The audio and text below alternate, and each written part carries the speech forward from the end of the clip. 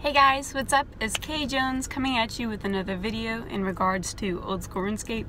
I'm going to be talking about Jagex dealing with third-party clients, and also Jagex in general dealing with their employment and kind of the rumors that we've heard. And you know, I think it's something that the old school community has been talking about a lot recently. We just have been losing a lot of really good popular mods within the community, and it's kind of giving everybody the spooks.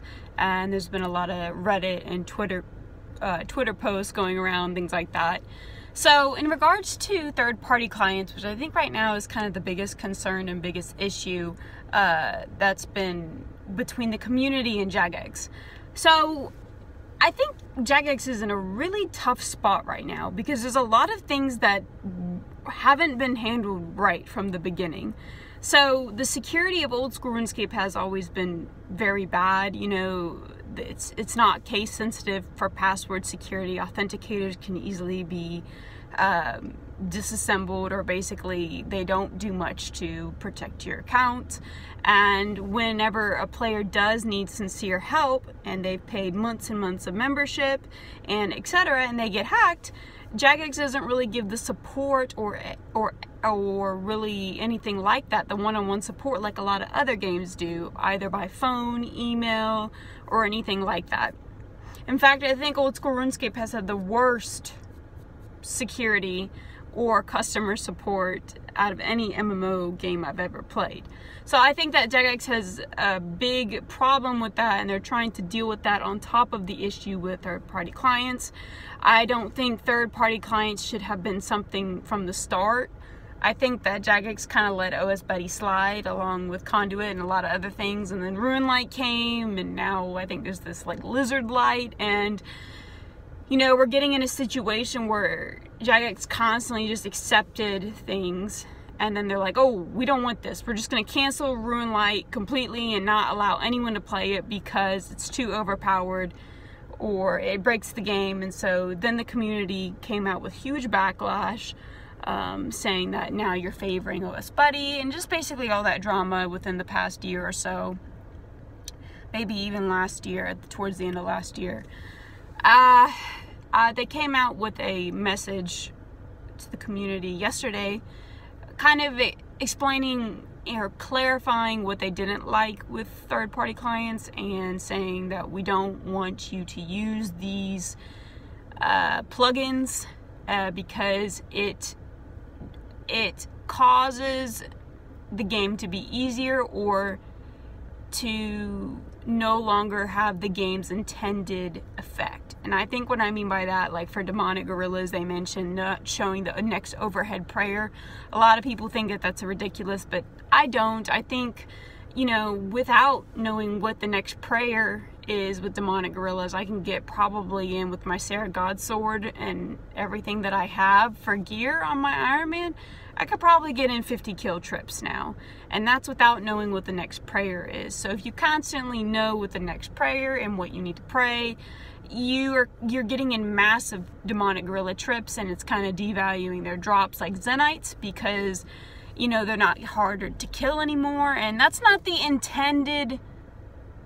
the intention of demonics. They were not supposed to be easy mini bosses. They're not even mini, but they were not supposed to be easy monsters. And now that these plugins have made things a lot easier, same with Zora, you know, saying what rotation is next or what to pray, they don't want those plugins. And I will be completely honest, I agree with that. I do not think that, you know, Jagex made the right choice to let these third-party clients go on for so many years, and they kind of messed that up from the beginning, and now there's a big backlash from the community with them trying to change things. And you know, I think the problem with that is a lot of the mods, and this is just me kind of assuming from what I've read, they don't play as much as a lot of the community. You know, the hundreds and hundreds of hours that we put into the game, they have like level 80 accounts, and a lot of things don't change in the game of old school RuneScape until a mod has discovered that content and played it. Like mod Kieran doing Cox for our Chambers of Xeric raids. He's like, oh, we need this improvement, and they find those improvements finally change. when the community's been asking for those raid improvements for a long time. So I feel like that's the problem with, I think the mods need more game time and to know what it's like from a player's perspective and to listen to the community more.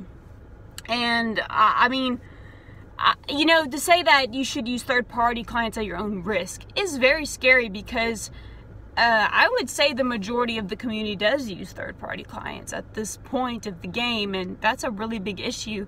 And I think Jagex has only 2 options at this point regarding third-party clients. I asked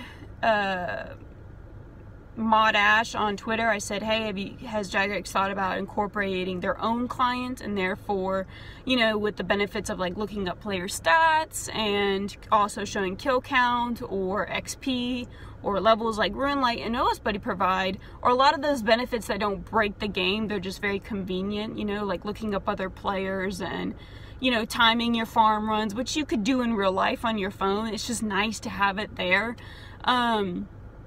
And well, Mod Ash said that it would just be way too time consuming and difficult, because it's not something that could be done by 2019, let alone 2020, and it would be a massive project, including incorporating it in mobile, and it's a lot easier. And I said, well, it's better late than never. That was my response, and that obviously RuneLite and OSBuddy were able to do it in a pretty quick time frame. And his response was, you know, well, with the mobile development and everything else that we have to do through Java, it's different. It has repercussions and things like that, and it would take a massive amount of development and time. To me, I take his word for it. I think he's being honest, because if Jagex could do it within a reasonable amount of time, I think they would have done that a long time ago. It's just that all of these other outside developers that have decided to make this third-party software have been so successful, and they don't have to deal with really anything in the game. They just connect it to the browser. So I mean, I think the 2 options are, for Jagex, ban all third-party clients, where in the game you can no longer use third-party clients. Nobody can. And I think that comes with that's a good thing, because it would bring back to the vanilla old school. I think it would anger the community greatly. But I mean, it sucks to suck. I don't think they should have been there in the first place, to be honest. But at the same time, can they take that risk? I don't know. And it's just going to bring a lot of issues, and you may even have a lot of people stop playing and moving to other games. So I don't think that's the best option, but I think this next best is the best option. Would be combining, you know, forces with another third-party client. You know, being partnered with like RuneLite or OSBuddy, or both. Being partnered with OSBuddy or RuneLite would be a really good option. Even if they raise the membership $1 a month, in my opinion, and partnered with RuneLite and just put that $1 towards RuneLite, and that would allow Jagex to work with the RuneLite developer and say, here's what we want, here's what we don't want, and to also ensure that it is a safe way to play the game, and it is a safe client, and it's not that, oh, use it at your own risk. It's, no, we are partnered with RuneLite, we give them $1 of our profit per membership and 25 cents per bond. I don't know, something like that. If they raise the bond price by so many cents and the membership $1 a month, to have them partnered with OSBuddy or RuneLite or both, to me that's worth it. To give the security to the players and to say that we've made a contract and, you know, we're constantly working with them and we'd give them a certain amount of our profits. I feel like that would be a very safe move, even if it made them raise the price a little bit. To me, I would rather have a quality game with the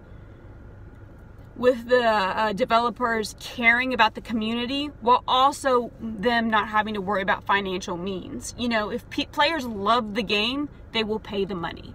And it's not like $11 right now is ridiculous. I don't think they should go more than ever $13, $14.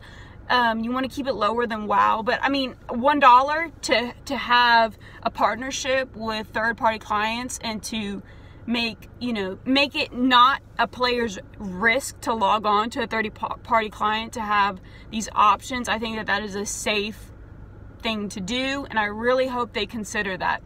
As for the whole concerns with the Jagex employees and them leaving Jagex, I think that's a shame. I don't know if it has to do with pay. I don't know if it has to do with the conditions, the environment, or the management. Could be anything. But if a company does not have good management, that's going to trickle down into their work. And also how they treat the community and everything like that. I tried to watch their live stream yesterday after work. I kind of pulled it up on their Twitch. And I really couldn't get through the first 15 minutes. The guy talking was almost kind of like mumbling. Besides Mod Kieran, the other guys just were like, I don't really know who they are. You know, they weren't familiar faces. They just kind of weren't speaking clearly, and they weren't really willing to answer questions. And if they were answering questions, they were answering the same thing over and over, same answer over and over, which didn't really give the community much clarity.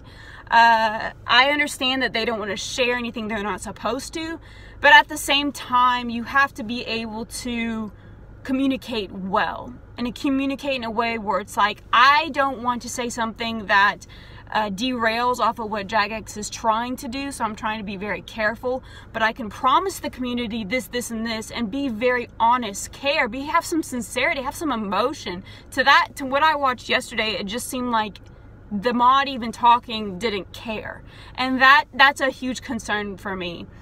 And I thought, you know what, I just really think that Jagex has to do some adjustments in management, and especially with the security of RuneScape and third-party clients. I think if they get down first the security issue, then third-party clients, and then their management issue, I think that would be a great way to go about it. I even was interested in applying for Jagex. I was like, oh, whatever, I'd fly to the United Kingdom, I do this and that, but they turned down my application immediately, which is understandable. I'm not qualified for it, but I do think getting a new fresh set of people in there that have played the game for hours and hours and years on end and actually can see it from a player's perspective would be really important, and I really hope Jagex utilizes that and can also get people in there that can really support the community. Otherwise, I think if these things cannot be done, I don't think RuneScape will last another 3 to 5 years.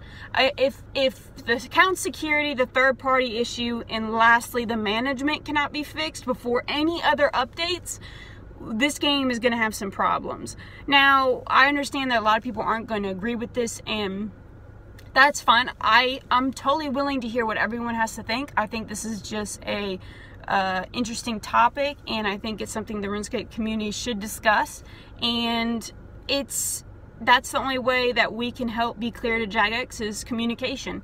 So give this video a thumbs up if you liked it. If you didn't like it, you can give it a thumbs down. All good. And I would love to hear what y'all think in the comments below. Do you think otherwise? Do you think different? I would love to hear y'all's opinions, and I will catch you next time. And if you like this video, feel free to subscribe to my channel. I've got some really cool Iron Woman videos. My account is about 30 levels from max, around there, so I'm really close, and I can't wait to get into that PVM content. It'll be really great. I also have a bunch of guides on my channel, so thanks for watching, guys, and I hope y'all have a great day. And no hate, I think that Jagex in a lot of situations is damned if they do and damned if they don't, but some definite restructuring needs to happen. So anyway, bye guys.